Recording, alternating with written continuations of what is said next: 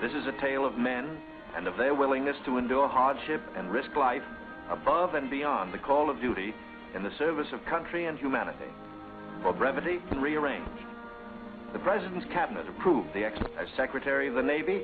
James V. Forrestal explains the reasons for the enterprise. There is only one untouched reservoir of raw materials left in the world, and that's in the region known as Antarctica, an area larger than the combined area of the United States and Europe. The American government is sending a naval expedition to that region. The purpose is to train our Navy in polar operations so that it may better perform its function of preserving the peace upon the 7 seas of the world. Beyond that, the American government is seeking to do its share in the discovery and the release to the world of the unknown treasures of Antarctica in the interests of all mankind.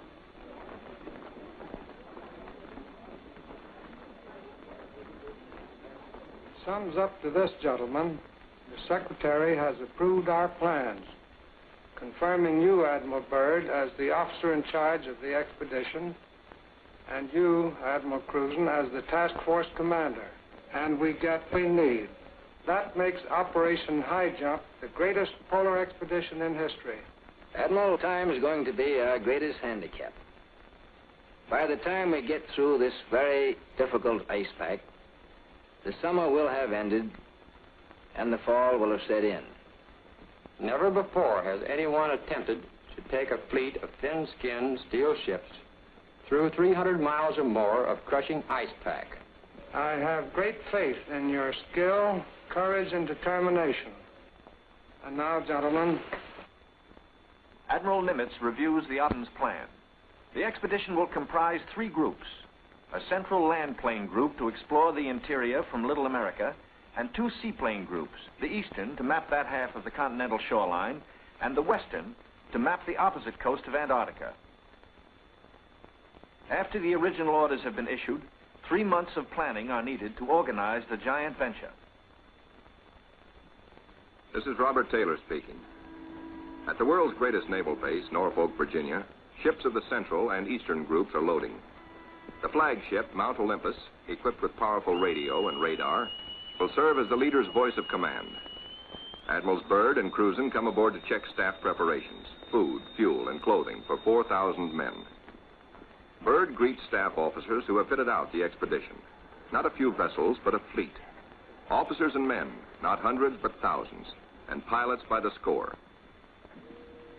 The Chief of Staff, Captain Quackenbush, calls up the fleet's youngest recruits to meet the admirals, who name them Running Jump and High Jump. The pups are unimpressed by rank. Running Jump and High Jump are first arrivals from the Chinook kennels at Wanalancet, New Hampshire, where sailors are learning the art of navigating dog sleds. Everything happens to sailors. But soon they come to understand and to love the Huskies. They watch their dogs carefully to see that they have enough to drink and enough to eat, and always at the right time. The Dog Watch Blue Jackets practice the patient care that will keep the dogs in prime form. Not only food, but daily attention to their eyes so that they may not suffer the dreaded Arctic snow blindness. And the inevitable vitamin pill that even dogs can't escape these days of A, B, C, D health. The boys learn all the tricks. Tickling of the throat and a pat on the nose gets the pills down. The dog sleds are the small boats of the Antarctic. Each carries 600 pounds, with 10 dogs hauling. Each dog's harness is tailor-made, carefully fitted to avoid the chafing that has been fatal to many a sled dog at below 0 temperatures. The Husky's paws are equally important. There are canine snowshoes, precisely notched for the pulling claws. In cut-down auto chassis, the sailor drivers finish training. Huskies so often have meant life itself to Admiral Byrd that he calls them his Antarctic Life Insurance Company. From Norfolk, Admiral Cruzen sails aboard the Mount Olympus. His crews are a cross-section of the country's manhood. Admiral Byrd will follow later in the carrier, Philippine Sea. The Coast Guard icebreaker, North Wind, powerful plow horse of the expedition, backs out. The seaplane tender Pine Island is first to stand out to sea. Steaming south via the Panama Canal, the fleet must cover 12,000 miles to reach Antarctica. At the 100th meridian west, the groups are to separate, and the central group proceed to a rendezvous point at Scott Island. This is Van Heflin speaking. Sailing day at Santiago finds the Western Group helicopters practicing final pinpoint landings on the new deck of the seaplane tender Currituck. They are to serve as eyes of the fleet when it buffets through the pack ice, and when need be, to go on rescue missions. For exploration, 3 Martin Mariners, called PBMs, with a flight range of 3,000 miles, are spotted aboard the Currituck. Ships of the Western Group will proceed 10,000 miles south to the Balleny Islands, 860 miles to the west of Little America. Aboard the Mount Olympus, now heading south in the Pacific, Admiral Cruzen gives a traditional command, and up goes a strange flag. The Jolly Roger, signifying the crossing of the equator and authorizing the ancient shenanigans of the sea, whereby all landlubbers are painfully presented at King Neptune's court.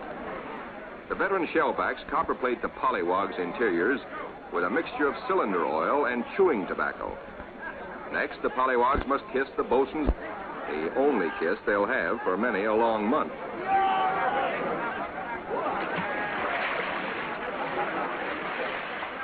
They wind up with a dunking and a final whacking to warm them up, officers and men alike. Wearing the whiskers of Neptunus caninus, Ricky, the veteran husky, presides as the pups become doggy shellbacks. The oncoming shadow of the Antarctic intensifies preparations. Bamboo is split for trail marker sticks. These, topped with flags, will form lifelines to guard the men against losing the trail in blinding blizzards. Small details, but vitally important in the wilderness of ice. The dogs are inoculated against infection. Now the serious business of the sea takes over. Danger menaces the fleet oiler, Cacapon. She must fuel the fleet now to lighten her cargo of 4 million gallons of oil. If storms strike her, plates may warp, rivets shear, and her back may be broken. And ahead are the dreaded roaring 40s. Deck parties run with hauling lines, bringing over the Cacapon's captain for a conference.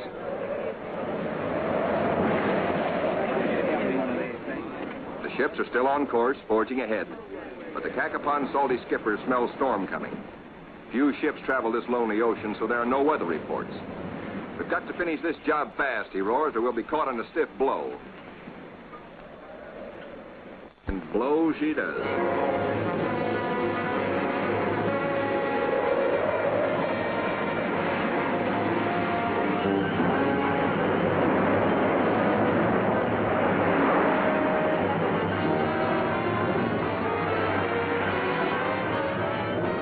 Dawn and clearing skies, but still the gale blows hard.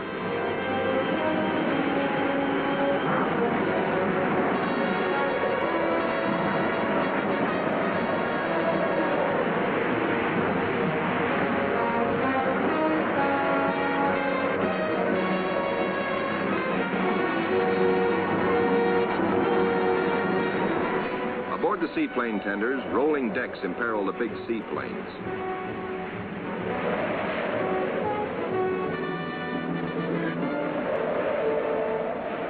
Deeper. A sudden lurch. The Navy cameraman taking these pictures is thrown, his leg broken. He swings his camera, catches the nose of one plane smashed in, swings aft, spots another plane overboard, sinking in the wake. Lost.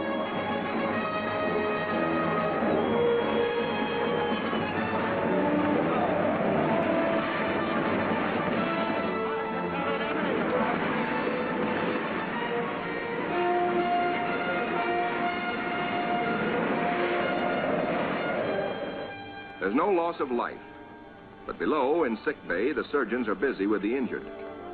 Today, with Navy's modern science, an injured seaman is soon up and about. We go back now to Norfolk and sailing day for Admiral Byrd. 6 DC-3s, called R4Ds by the Navy, make the longest taxi run in Navy Yard history, each with crewmen riding the tips of their 98-foot wings. Poles and buildings have been removed to clear their way to the 30,000-ton carrier, Philippine Sea. Admiral Byrd will sail the carrier close to the edge of the pack ice, then fly his 6 30,000-pound land planes from her deck, 800 miles across the pack to Little America. A daring and dangerous plan, but precedent was made in 1942 by Jimmy Doolittle in his much smaller B-25s, Tokyo-bound from the carrier Hornet.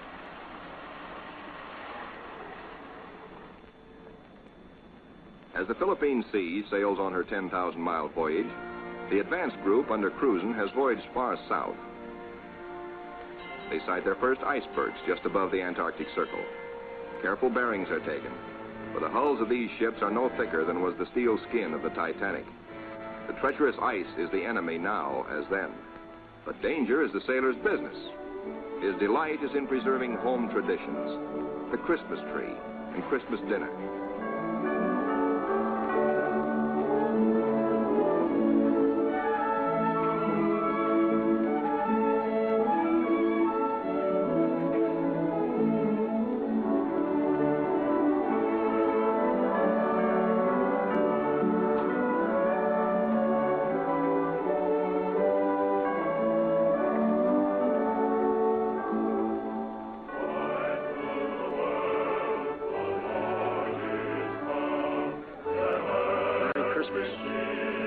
Merry Christmas, sailor.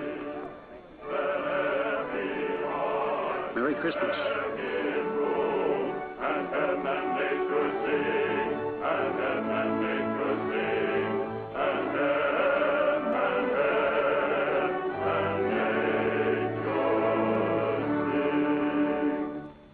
All the while, engines throb, taking the central group deeper into icebound seas. Now, by the far-seeing eye of radar, the bridge learns of land ahead, and Flag Communications passes the word to the fleet. Scott Island dead ahead, all ships rendezvous. 600 critical miles of their 12,000-mile voyage still to go. The ice pack ahead has been the executioner of many gallant ships. Cruzen summons captains and executive officers for a staff conference. While the staff confers, a small landing boat sets off for Scott Island, named in honor of the heroic British explorer, Captain Robert Falcon Scott, who lost his life a generation ago trying to fight his way back from the South Pole.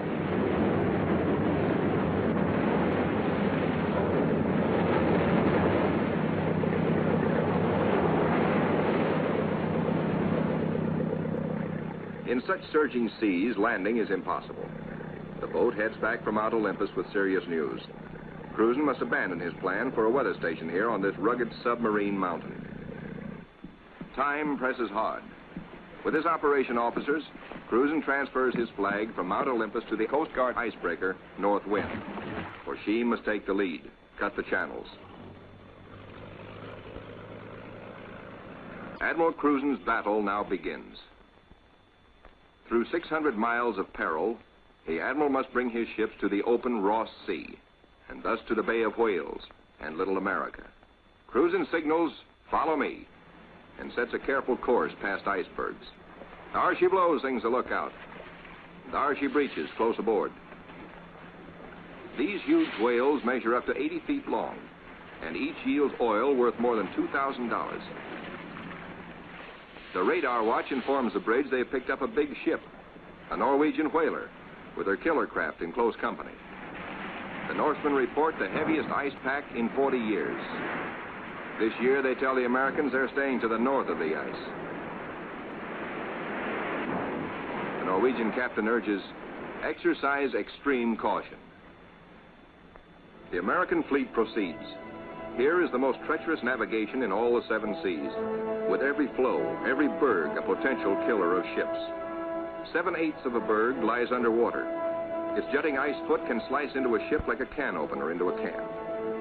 Ahead, the sky shows white streaks, the telltale ice blink, the warning reflection in the sky of the great pack. The ships meet their first tabular, the tabletop berg found only in the Antarctic. These tabulars are huge chips from the great ice barrier. They measure as long as 40 miles and are counted not in acres, but in square miles. The ships must follow a twisting, turning sea alley, cleared by the icebreaker. The submarine, Senate, brings up the rear. U-formed ice, known from its shape as lily pad ice, offers no trouble. It is the bergy bits and the bergs themselves that form the hazard for the submarine.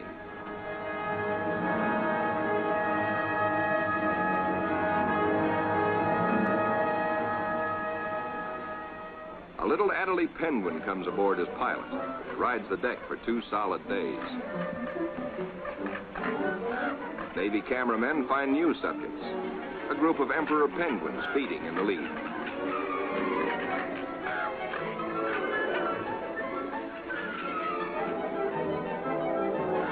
Lookouts spot a flock of snow petrels, those hardiest of birds.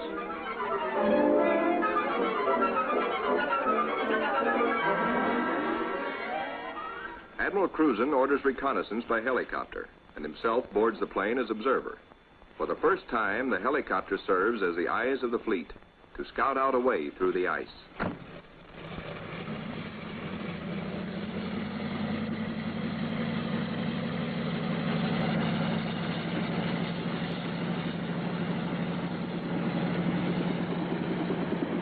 Somewhere to the south, Cruzen hopes to locate better going, perhaps a lead heading toward Little America.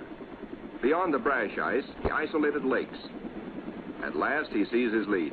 Reconnaissance by helicopter has paid off. And just in time, for the helicopter's gas is running low. The long practice hours of pinpoint landing have not been wasted. The Admiral is safely back aboard. Cruzen changes course to head the fleet toward his lead. No open roadstead here, no channel markers. The turn is difficult for the big ships. Now to the men of the fleet comes one of nature's weirdest pictures, the Antarctic twilight. Eerie greens and pastel blues. Men who look grow silent, but long remember.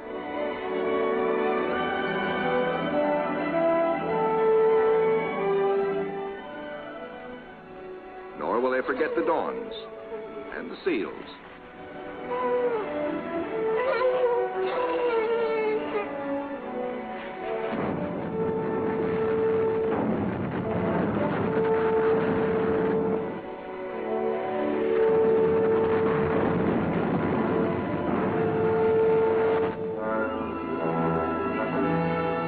Through the pack was to have taken 3 or 4 days, but a week has passed, and the task force has made only 100 of the 600 miles across the pack. An emergency radio to the north wind summons instant help. The submarine, Senate, is caught. The jaws of 2 ponderous pressure flows have closed in, locking her in a white vice. The submarine is in acute danger of being sunk.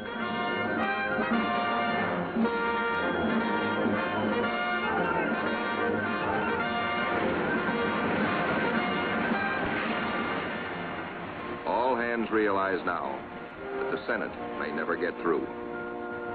Cruzen signals, resume course.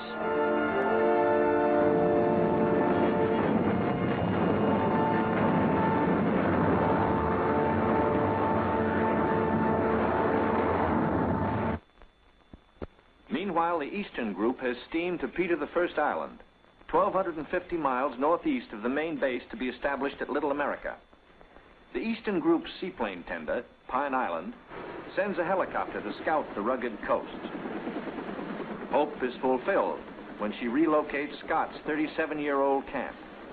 This was the base for the ill-fated Britain's expeditions at the turn of the century. While the helicopter waits, the Americans look over the hut, finding only an abandoned sled. But back at the Pine Island, the helicopter meets trouble. Her rotors, heavy with ice, fail. She crashes only a few feet from the safety of the landing deck. Within seconds, the Pine Island's crash boat reaches the sinking helicopter. The rescue crewmen, drilled for just such an emergency, yank Captain Dufek and his pilot safely aboard. Back at the Central Group, danger increases for the submarine. Crushing ice is now riding up over her decks. She is solidly frozen in.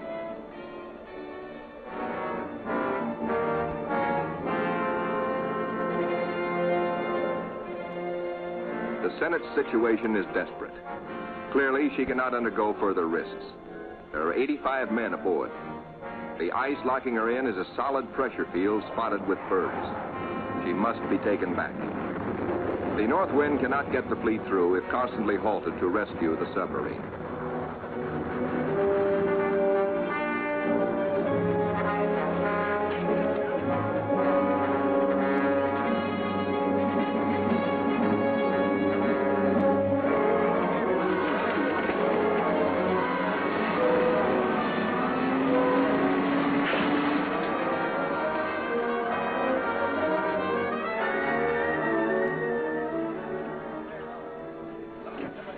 The Coast Guard icebreaker, North Wind, with Admiral Cruzen in operational command, leaves the ships to await her return from the 400-mile round trip, towing the battered submarine, the Senate, north to the safety of the open sea. 1,200 miles to the west, 10 men set out from the western wing of the expedition on a hunt. For one of the seaplane tender Currituck's missions is to bring back specimens for the Federal Fish and Wildlife Commission.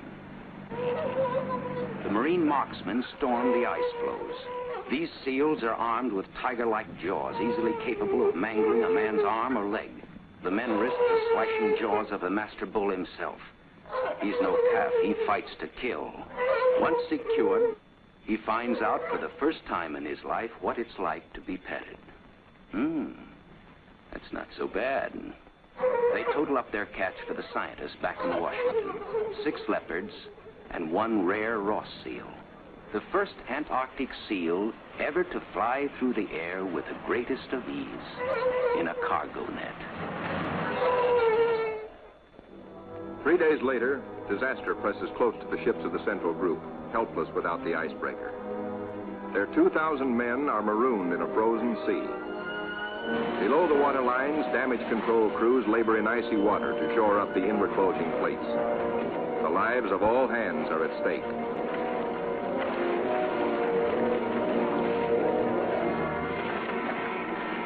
The radio flashes an SOS to Cruzen 200 miles to the north. Quickly, he orders the submarine to go on by herself to Scott Island and there operate as a weather reporting station. And now begins a race against time well worthy of high place in the traditions of the United States Coast Guard.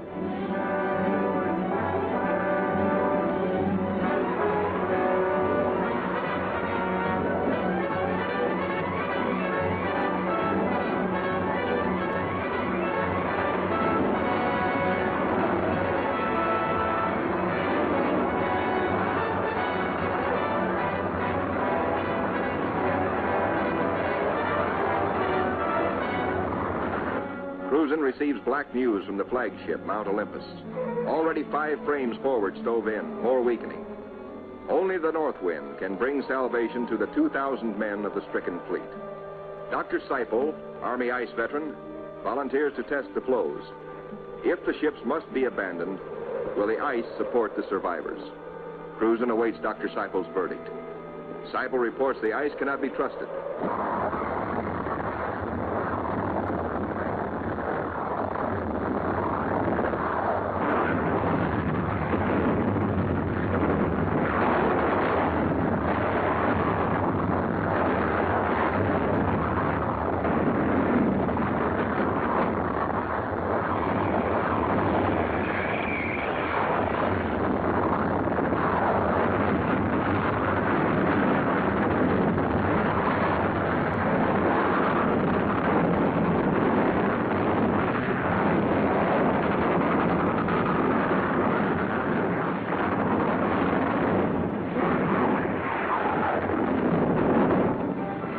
With only 2 miles to go, the icebreaker is hemmed in by ice 20 feet above water, 50 feet below, in an area as great as 100 acres. Hopelessly gripped by the ice, the cargo ship Merrick is now in grave peril.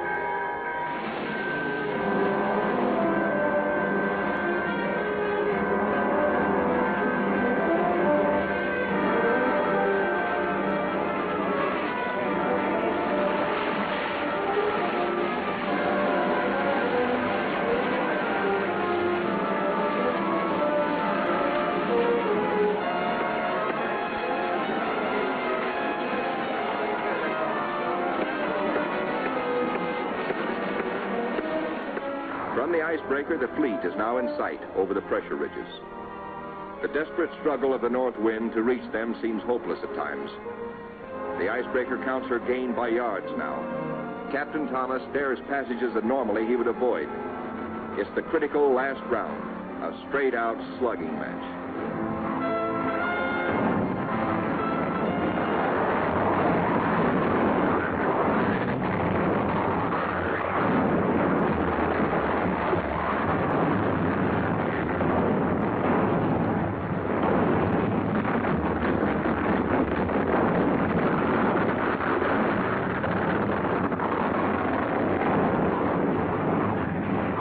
The north wind reaches the nearest ship, the Yancey.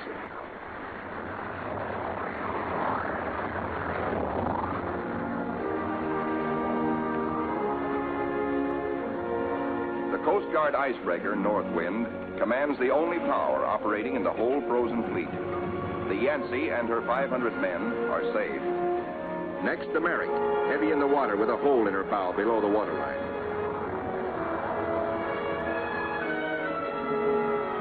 The North Wind reaches the flagship, Mount Olympus, cuts her free. The fleet has survived. 2,000 weary American sailors are safe. Beyond the great ice whirlpool that held them fast, they steamed through the southern edge of the pack, through to the open waters of the Ross Sea, and little America dead ahead.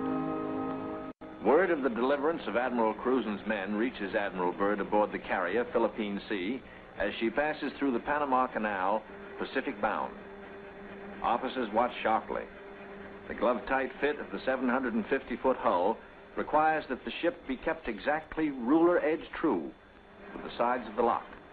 The Philippine Sea navigates the canal in a day. As she heads south in the Pacific, Admiral Byrd devotes all his time to the flight ahead, perilous but of vital importance to naval aviation. Never before have such huge planes attempted carrier-deck takeoffs. Never before have wheels and skis been combined in one landing gear. The wheels for deck takeoffs and the skis for landings on ice. The grave risk is that one may interfere with the other and bring disaster.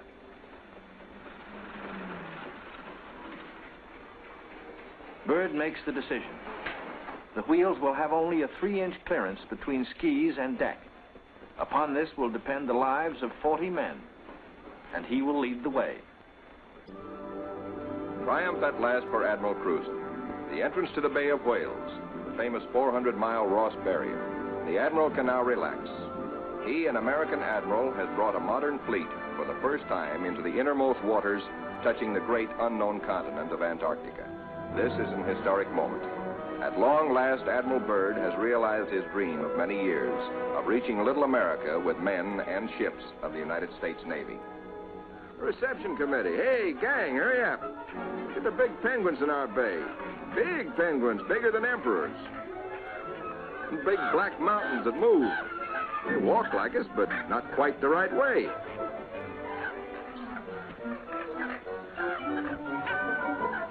Come on, gang. We gotta go see what gives.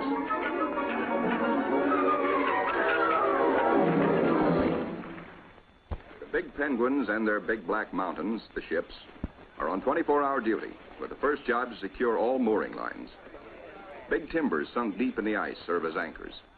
They're called dead men in sea parlance, perhaps because they're buried. Slip toggles are rigged for quick release in case ice forces an emergency getaway. Unloading. Reconnaissance planes first, next hauling equipment. The Marine Corps weasels. Heavy-duty caterpillars and trucks, 40 in all. Here are no port facilities, but the Navy shows its self-sufficiency as it did throughout the war in operating at sea without bases or with improvised bases. Here are no docks or roads, yet all freight aboard 3 heavily laden ships is hauled 2 miles over the ice up to Little America. Dogs next. A barking, tugging boatload of huskies. And the pups, growing fatter and bigger every day. All are happy with the welcome smell of snow in their nostrils. This is home. This is fun. But this is work, too, for time is short. And the dogs must haul their share of the tonnage. Halt. Trouble ahead. Pressure ridges block the way inland to Little America. Even the largest caterpillars are stalled. The call goes out for dynamite crews, Navy's trained demolition teams, seasoned on enemy beaches. They must blast the 50-foot ridges, clear the way to meet the expedition timetable. The ridges are deep. The blasting takes hours.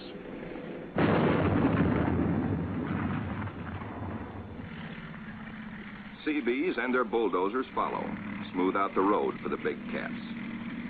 In 2 hours, they bridge crevasses 100 feet deep. And so 10,000 tons of gear, brought down by the cargo ships, start moving up to Little America. Work goes steadily forward. Seabees, with all hands helping, use every one of the 24 hours of daylight in the South Pole summer. Caterpillars with snowshoe oversized treads accomplish in hours the work that in old days hundreds of dogs could do only in weeks. Airstrips, smoothed out with drags, take high priority.